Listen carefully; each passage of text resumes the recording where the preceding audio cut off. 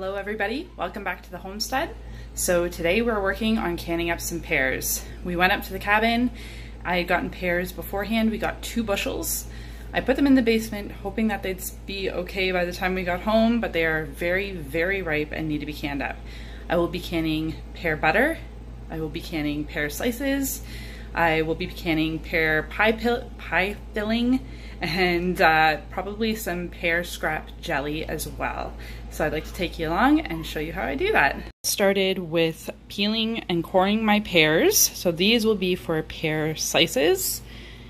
I'm keeping the scraps here so that I can boil it down and make some pear scrap jelly. I also have pear scraps in my jars here so I can make some pear scrap vinegar. So these are what the pears look like. And you can tell they need to be done like right away. So that is what I will be doing today. Started off putting some pears in my slow cooker here. They're gonna cook down with 4 cups of sugar, zest of lemon, and some lemon juice. I'll throw in some nutmeg and some cinnamon later. And that will be for the pear butter. I can go through that recipe later when I'm canning it. And I can also list that in the description below.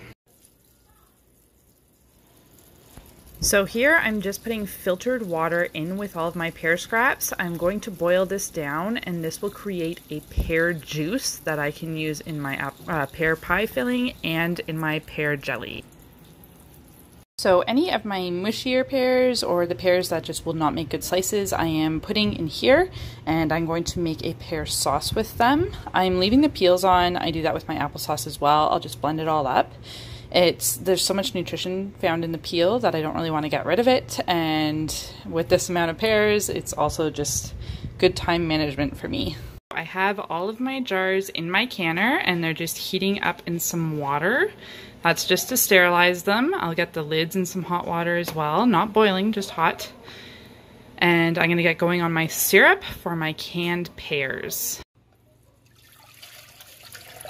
I am doing an ultra light version of this syrup for my pears, and I'm doing a double batch just to make sure that I have enough. So I've got 10 cups of filtered water here and 1 cup of sugar. So I'll get that all dissolved, that sugar all dissolved in that water, and then I'll get to canning my pears. So I am just going to raw pack these pears into my hot jars, and then I'm going to get the syrup and fill the syrup to a 1/2 inch headspace.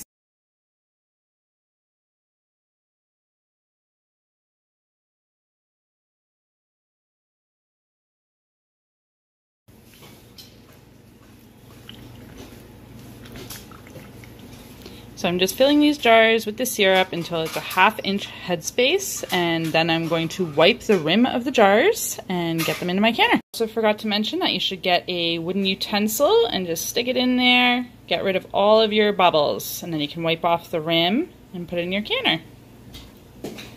I have 11 pints in the canner right now, and I'm going to wait until this water comes to a rolling boil, and then I am going to time for 20 minutes. And once the 20 minutes is done, I can turn off the heat. I'm going to leave them in the canner for a little bit, and then I can take them out of the canner. It's just to keep it from the pressure changing too quickly, and then the syrup kind of comes out the lids, and then you don't really get a good seal after that. So while this is going, I am going to go back to my pears and I am going to start peeling them some more and getting more ready for another batch of pears and syrup. I have my pear scrap vinegar sitting here.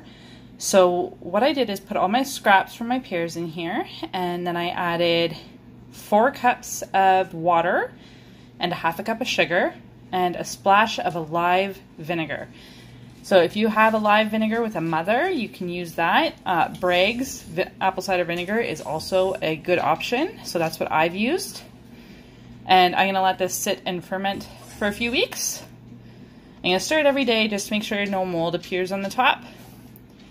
And then after a couple of weeks, it should be fermented enough for me to take out the pear scraps, and then it will ferment a little bit more. All right, so it's the next day, and after processing my pear sauce down, I realized I didn't have a lot of it, so I took my pear butter, which had not cooked down very much.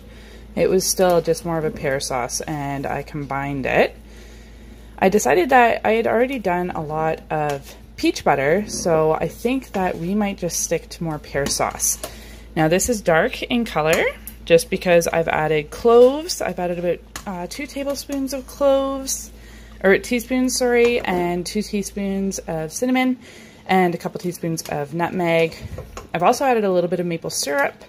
So I'm gonna cook this down because it's very liquidy right now, and I'll can it a little bit later. Here I've also started slicing up the rest of my pears, and I'm going to do pear pie filling here. And I'm saving more for, once again, more pear sauce. These are the pears that are a bit too mushy or won't really make good slices, so they'll just get tossed in here for pear sauce, and I know my kids will eat it right up. So the skins and the cores, I'm going to save these, and I think I'm going to go get a bottle of gin or a bottle of rum and do a spiced pear drink for the winter. So I have taken my pear scraps that I had put in water, filtered water, and I was kind of simmering them.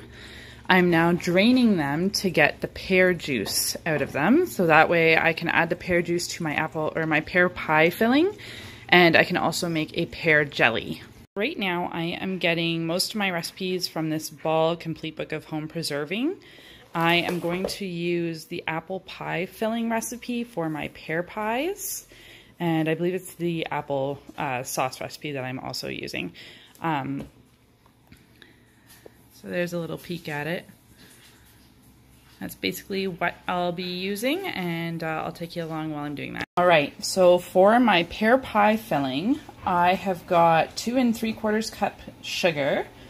I've got some clear gel, 3/4 cup clear gel in there. 1½ teaspoon of ground cinnamon, 1/2 teaspoon of ground nutmeg, 1 1/4 cups of cold water.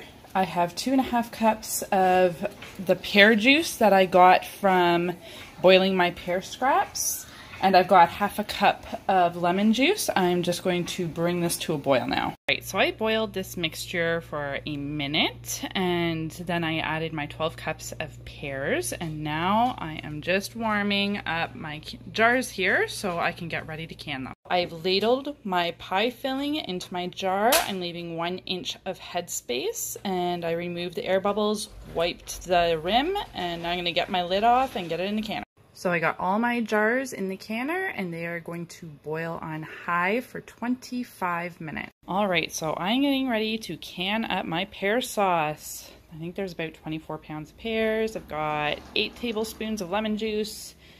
I put in some maple syrup, I want to say about 4 cups. And I just added in some vanilla, so it smells lovely in here. I also added in some cinnamon and nutmeg. So I'm going to get these in my pint jars, and I am going to can them for 20 minutes.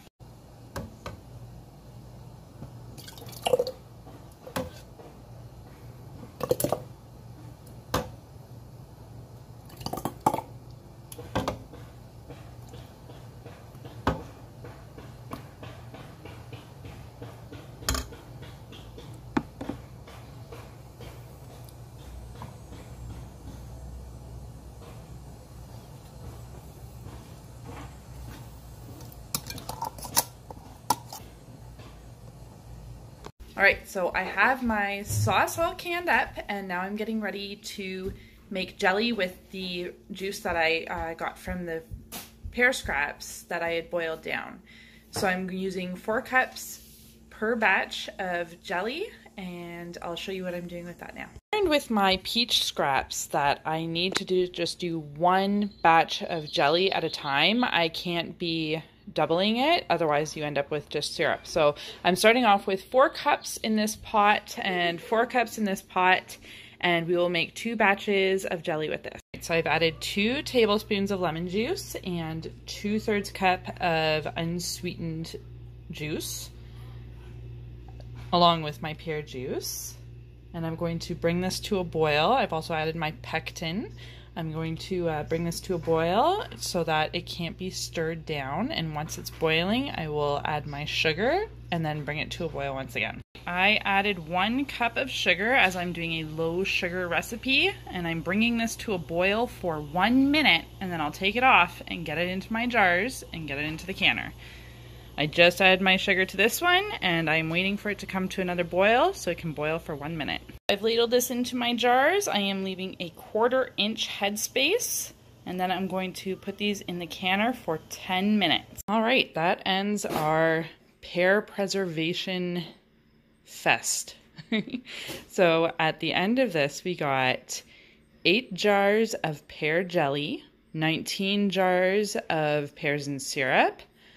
I got, I think, 14 jars of apple pie or pear pie filling, 12 jars of pear sauce, and then I've got 1 quart of pear sauce and 1 quart of pear pie filling. So that's 2 bushels, all prepared right here. And then behind me here, I have pear scrapped brandy. So what I'm doing is I am infusing brandy with pear, cinnamon, and honey.